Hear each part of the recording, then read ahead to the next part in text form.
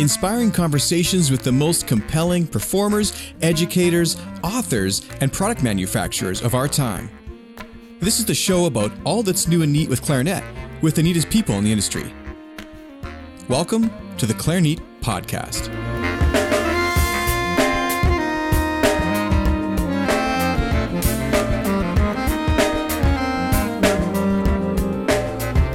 Finding your place in the music world has always been challenging, but in the face of social media and all this other time that can be spent in all these other places, it's even more challenging than ever.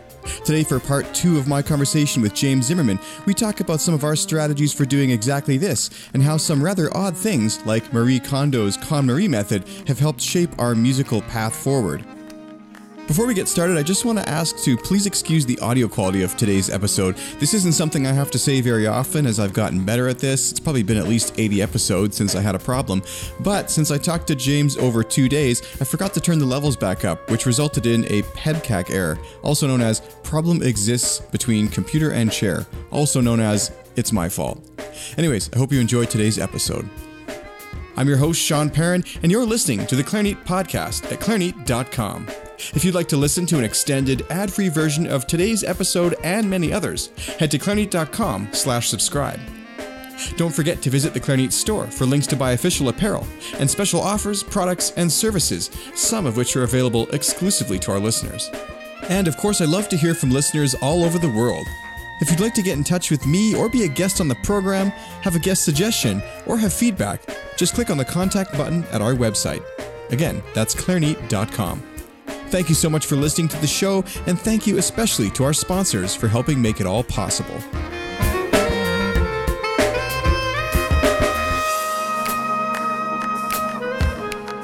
Join renowned clarinetist David Schifrin at the International Clarinet Celebration in beautiful Portland, Oregon, June 24th to 30th. Hosted by Chamber Music Northwest, this event combines a full week of concerts by world-class artists like Corrado Giuffretti and Jose Frank Ballester.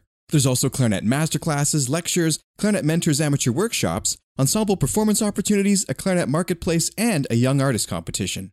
Passes are on sale now, and you can learn more at cmnw.org. Have you wanted to try D'Addario reeds but weren't quite sure which to choose? Here's how to decide. Reserve reeds come in a white and blue box. They feature a traditional blank and are perfect for those who want a focused sound with the quickest response possible. Reserve classic reeds come in a white and purple box. They feature a thicker blank that provides an expanded tonal color palette, clarity of articulation, and added flexibility. And the new Reserve Evolution reeds come in a white and yellow box. They feature our thickest blank and have a heavy spine for added projection and exceptional tonal depth, warmth, and flexibility. You'll have to try it to believe it. Try Reserve reeds now at your local music store, or head to clarinet.com/reeds to buy a box right now. Hosting for Clarinet is sponsored by Bakun and their new Vocalese mouthpiece, Complex Resonance at a reasonable price. Get yours at www.bakunmusical.com and save 10% on any accessory purchase with code Clarinet at checkout.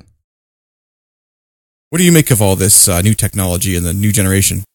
Well, I think anytime there's a cultural shift, that young musicians who aspire to have careers will adapt to what's popular.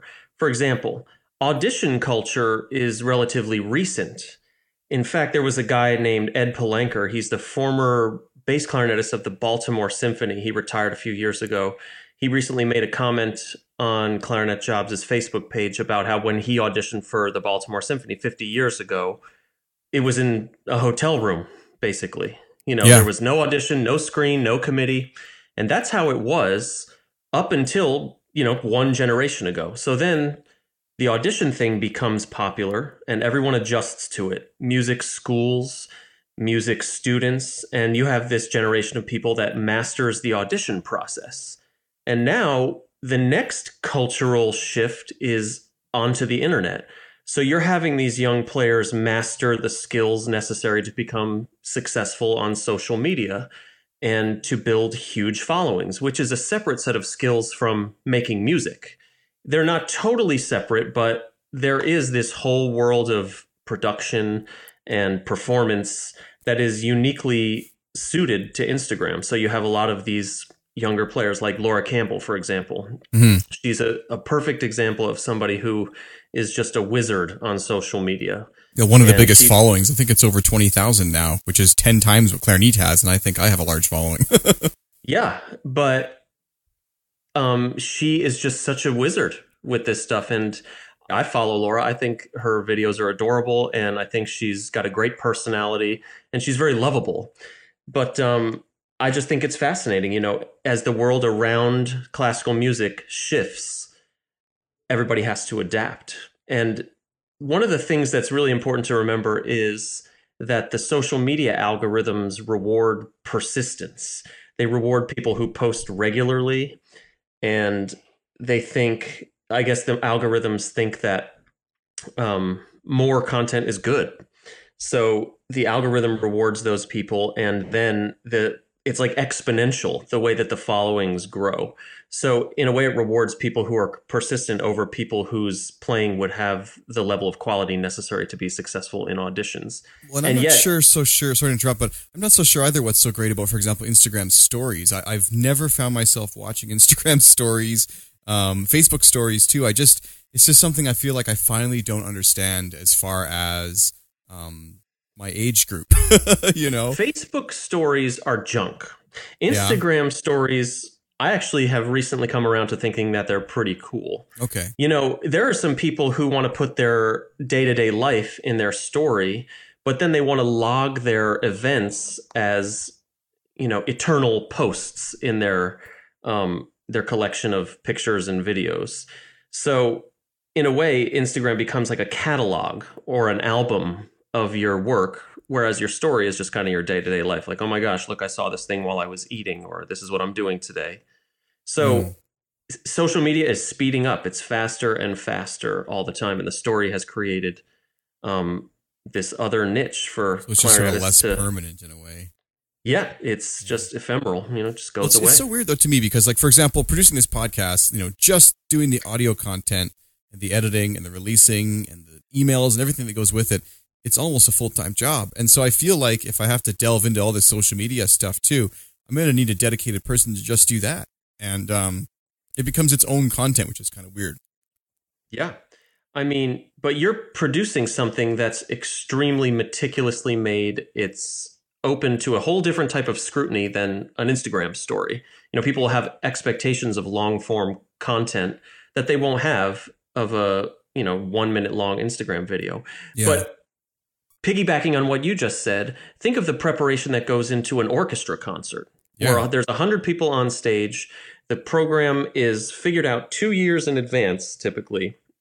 And yet, that kind of entertainment now has to compete with the Instagram story for people. Yeah. You know what I'm saying? And I feel kind of like the orchestra versus the Instagram right now because, for example, I've tried really hard and done a fairly good job of growing the Clarinet audience. And I feel like everyone's very dedicated and is a great group of people, but it's not to the level of, like, it's not that large number, but at the same time, maybe that's okay because the followers are all very niche and they expect that sort of content. But I guess it's a catch-22 because it's hard to grow your following on Instagram or something when the medium is not really that and you just don't have time. So how do you grow then? Is it different kind of organic growth that doesn't require Instagram, or do I need to put more effort into it, or it's a tough thing? I think you just have to ask yourself the fundamental question, what is your goal in producing content? Mm-hmm. Do you want to amass a huge following, or do you want to create something that you think is really good? Yeah. And that's the fundamental question that every musician should ask him or herself, especially clarinet players. Like, do I want to be a clarinet player so I can get a job, or do I want to be a clarinet player because I love playing clarinet and it's not about the following, it's not about the money. Mm-hmm. So for me, I've struggled with the same thing, looking at some of the younger generation clarinet players who have 10 times as many followers as I do. But I think my content is 10 times more sophisticated. Mm. So do I let that bother me? No, because a piece of my content takes dozens of hours to create, as does yours. And I think maybe it's different niches too, though. Like absolutely, it's a smaller niche, but they might be more intensely focused. And it's not really. I worry that someone's going to listen to this and go, "Oh, they're being critical." But I think we're just analyzing two different niches and observing that they're obviously bigger sizes. Like there are more high school students playing clarinet with a casual interest that want to hear Frozen covers than there are people trying to prepare the hardest orchestral excerpt in the repertoire and want to watch a 1 week long rehearsal video about it. Absolutely. So I try to reach people in terms of depth instead of breadth is Yeah. how I answer that question. I Well, and make for those who content. follow me on Facebook, like my personal pages, which is I've almost maxed out the friend list now, which is really bizarre. So I don't know if people listen to the podcast and then add me instead of follow the show, but it's really weird. But anyways, I'm always joking lately about this Marie Kondo book. Have you read this book? Yeah, I've been watching the Netflix series. It's fabulous. We had the Yes. book before the Netflix series. It's incredible. I love Well, it. I actually read the book and then I told my wife and she's like, "Oh, I've read about that before." I'm like, "Well, let's do it." So we gutted our house. We got rid of so much stuff. And it's amazing because things can't even become messy now. And I feel like it's not just about like mess or tidiness. It's about the focus that comes from that. Because like when you have only the things that you need, those are the things that you're going to do. And they're the things you care about. So you spend your time in them. So everything from my practice to my music listening to whatever has improved. But in a way, it's affecting Clarinet as well because I looked at what I was doing. And even before I had a blog, I had videos, I was trying to have news. I was trying to do it all. And about 6 months ago, I was like, no, I just want to do the podcast really well. And I'm even shutting down the store, which I was running, everything that's not drop shipped because it's just too much work and takes time away from the content. And I'm finding myself so motivated. I get up at 5 a.m. to work on the podcast, you know? So it's a different mindset. And it's like, I don't need to be everything. Maybe I don't need to be Mr. Instagram man too. You know, maybe the podcast is enough. And I think if you are creating content, as you practice it and as you get better at it, you find your niche naturally. Yeah, Like I totally. thought in the beginning of when I branched Clarinet Jobs out onto YouTube about 15 months ago that I would try to do a podcast. And then I said, you know what? That already exists. Thinking of your podcast, it's like I'm going to just focus on stuff that only I think I'm capable of doing. Like that's never been done before. It's not trying to directly compete with anything. It's really just trying to blaze a new trail. And everything I've done since I got on to the YouTube side of things has sort of been experimental. Like I made this video about the Kansas City Symphony early on, which I thought was really fun to make. And I talked to all my friends who have gone through that orchestra. And it was an opportunity for me to learn to do some really good video editing because I was moving graphics all over the screen and sampling stuff from YouTube for funny little music clips and sound effects. And I needed a story where I could practice all that video editing and storytelling. And that was a great opportunity. And people loved that video. Even friends of mine who aren't clarinet players thought it was really funny and entertaining. And then after that, I said, well, what about commentary videos? Like there was that video that the London Philharmonic put out about Scheherazade, which was shared on a Facebook page with 300,000 likes. And it got like 80,000 views within a matter of a few days. And all my friends started sending it to me because it was about the clarinet cadenza. And it was played by this guy from the London Philharmonic who's an absolute genius player and orator. It was beautiful. But I disagreed with some of the advice in there. So I just put up a video about commentary. And that really had a huge reach. It got picked up by Slip Disc, Norman Lebrecht's blog. And I thought, well, that was an interesting experiment where it has nothing to do with playing or rehearsing, or I didn't even say what my name was in the video. I just kind of launched straight into the commentary and just seeing how people react and what people are interested in, what type of content people want is part of the content creation process. You know, finding your audience, finding what works, finding what outrages people. And then when you go on to make your next piece of content, you have a little bit more of a codified game plan for what you want to do. You know, I just had my first slip disc share too, and it was a huge traffic spike and got, you know, a lot of attention. And it was so interesting to me because, you know, all this other content over the years that I've been producing, and I've even sent things into him before, like, hey, you know, would you consider featuring this? And this one really just caught his eye, I guess, because it was an interesting, entertaining episode, you know. And was it that one that you did with Stanley Drucker? Yeah, exactly. Yeah, super interesting. You know, there's another example of a great website that's doing its niche thing really well. All he does is classical music news, and he shares all of the people's, you know, what's going on. And there's no video blog, there's no podcast. As far as I can tell, there's no Instagram channel. Like, and it gets, I think it's over 1 million page views a month. Yeah. So, it's crazy. And so, yeah, if you really niche down, they say the niche can never get too small. There's always a more intense group of people interested. And in a way, I kind of disagree with that. But, I mean, if you want to make a niche about, clarinet players who are huge fans of Brad Pitt movies that like to eat marshmallows while watching them, that's going to be maybe too small of a niche, But the general, fundamental idea, though, is true. Like, the smaller the niche, the more intense the interest of the smaller niche. Yeah. And for clarinet jobs, the niche has always been the professional side of things. You notice I never talk about equipment. I don't usually talk about practice techniques or repertoire that I like. It's all pertaining to the professional side of things. It's not for the general user that, like you said earlier, is a high school player who just plays casually and wants to have fun.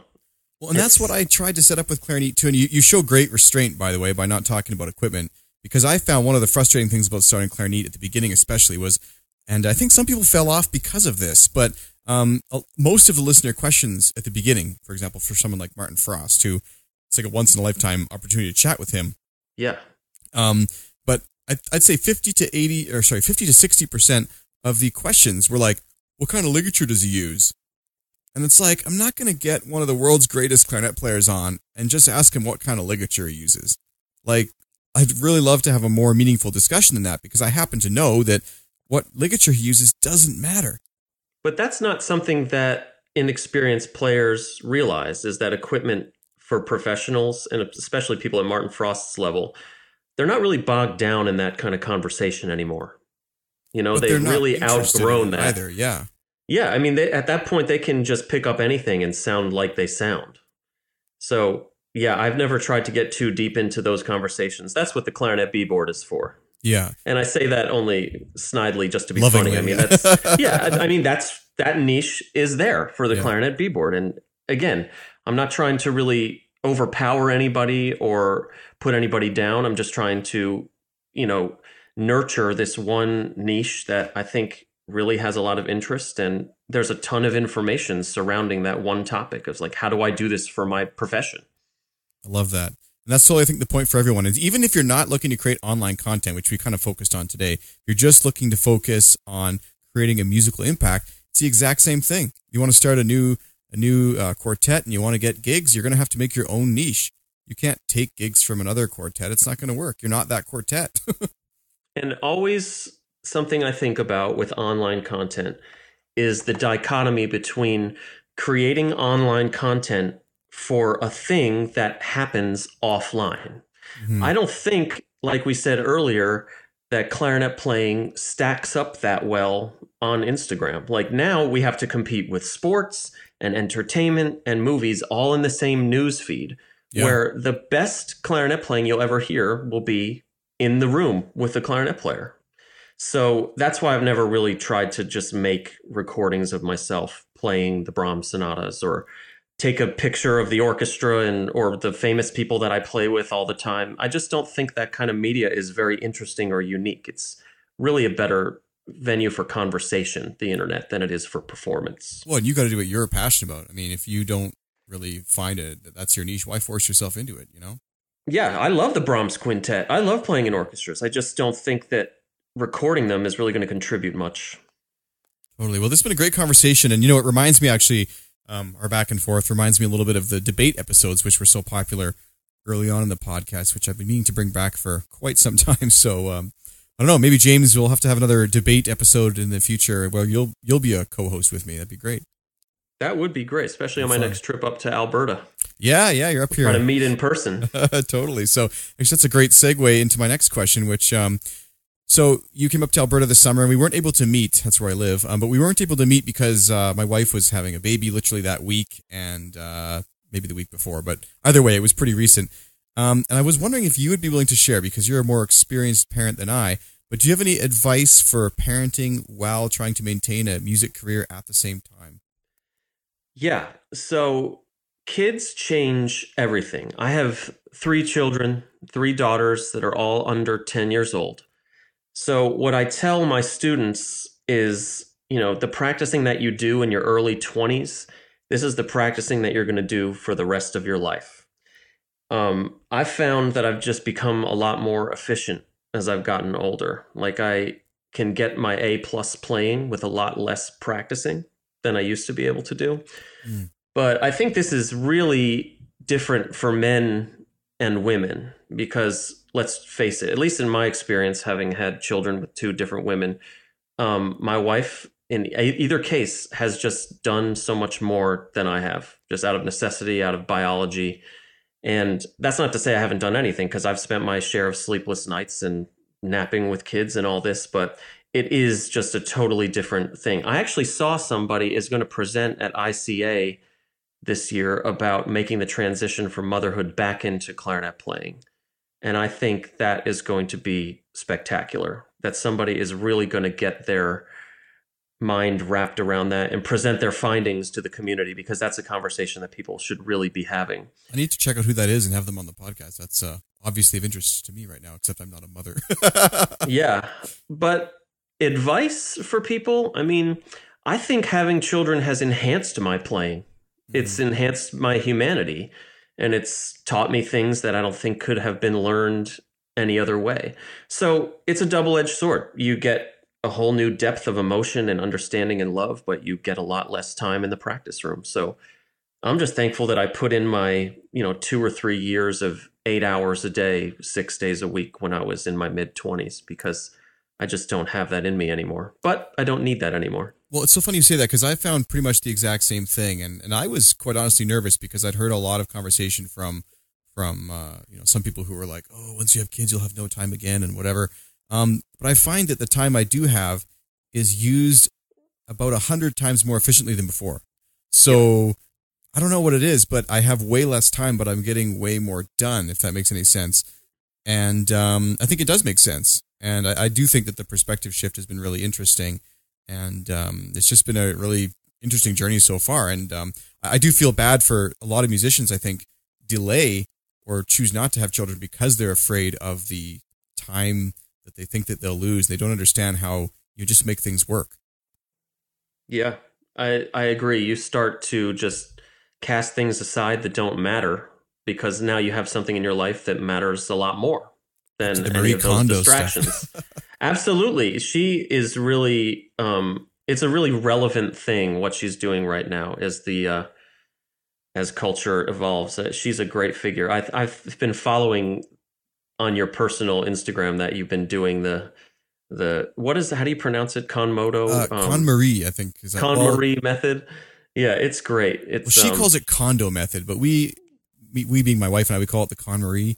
And we just say we're going to KonMari the living room or whatever. It's a verb. Yeah, exactly. And it's just kind of funny. And I keep joking that the last thing I'm going to KonMari is my reed box, which has hundreds of unused reeds and used reeds in it. And I keep joking that when I finish, it will just be empty. So I might as well just toss them all out. Yeah. None of the reeds spark joy. Yeah. Does this reed spark joy? When you start asking yourself that question when you get it out of the box, you're fully converted. Yeah, exactly. But I think it's great that people are starting to have those conversations, because another thing about being a musician, especially an orchestral one, it's not that family friendly of a profession from a scheduling standpoint, because you're gone at night a lot. Your schedule is erratic. It can involve traveling. So like many professions, it has its share of challenges, and you also need time to study and meditate over music. You need to make noise when you work. That's another thing. If you have a small kid in the house that's trying to sleep, your clarinet playing is loud. So a lot of people don't have the dwellings to accommodate that situation. But, chances are, if you're a successful musician, you are very wise and creative and flexible. So, you put all those things to good use when you become a parent. Yeah, totally. It reminds me of, I think the St. Lawrence String Quartet came to my university when I was there. Doing my undergrad, and one of the students, it might have even been a student from the community youth orchestra who happened to be there or something, but they said, how much a day do you practice to be this good? And the guy sort of said, well, I did most of my practicing when I was in my 20s. Now I'm in my 40s, and I have a lot of those underlying principles. It's more like maintenance practice and trying to achieve musical goals with my technique. I thought that was really interesting. Yep, that's very true. It's another misconception that you have to keep practicing 8 hours a day for your whole life. Your practice regimen changes as you get older, and now that I'm in my late 30s, physically things don't feel the same. as they used to. You know, it's all downhill from here, man. It's seriously no joke. Yeah. Playing an instrument is hard on your body, and clarinet is, but it's nothing like the violin or the double bass or, you know, it's just, you got to be careful with all that stuff. So your practicing has to evolve along with you as a person. Thanks, James. This was such a great conversation. I think we had such a fun dynamic going, and I really hope that people check out your clarinetjobs.com website, the Clarinet Jobs Facebook group, of course, where it all started, and also the newest endeavor on YouTube. So thanks so much for coming on the show, and I look forward to chatting with you again soon. Yeah, thank you so much for having me, Sean.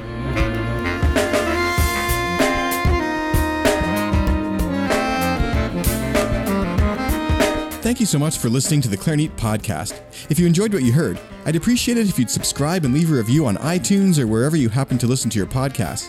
You can also check out the website at clarinet.com for over 100 hours of free audio content with the world's greatest clarinet players, manufacturers, and more.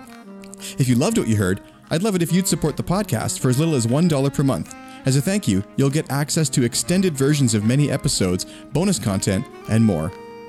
Don't forget to check out D'Addario's line of Reserve, Reserve Classic, and new Reserve Evolution reeds. You can head to your local music store or to clarinet.com/reeds to buy a box right now. The show is also brought to you by Chamber Music Northwest. With over $20,000 in prizes and world-class guest artists and vendors, their upcoming Clarinet Celebration and Competition is an event that you don't want to miss. Learn more at cmnw.org. Hosting for Clarinet is sponsored by Bakun and their new Vocalese mouthpiece, Complex Resonance at a reasonable price. Get yours at www.bakunmusical.com and save 10% on any accessory purchase with code Clarinet at checkout.